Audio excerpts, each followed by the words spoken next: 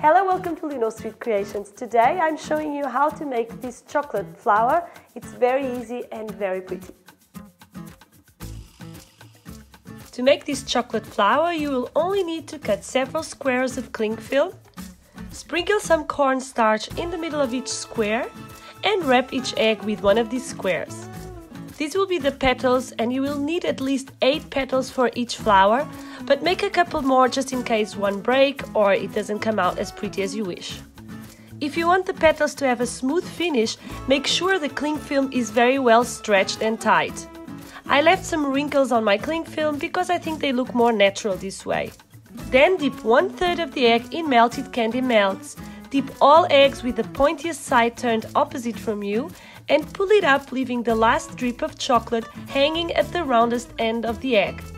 Now we'll make the leaves, and for that make a thick stripe with green candy melts on a baking paper sheet and use a serrated scraper to make this effect. And with a wooden screw, draw a leaf. Make a couple of these and let them set as well.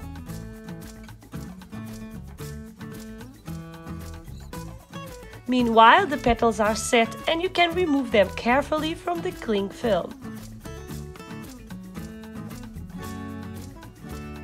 To assemble the flower, use a paper cupcake case or a wide cup. First, place some chocolate on the bottom and then start assembling the petals like this. Before the chocolate sets, rearrange them if necessary.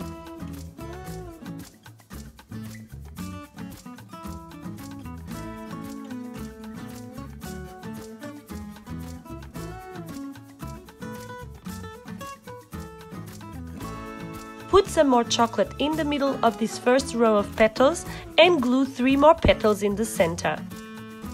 Get your leaves ready as well, and now glue the flower and your leaves on a cake with some melted chocolate like I'm doing here. I'm using this cardboard instead of a cake just for demonstration purposes. I hope you liked this video, and if so, put a like, leave a comment or subscribe my channel. I see you next week. Bye bye!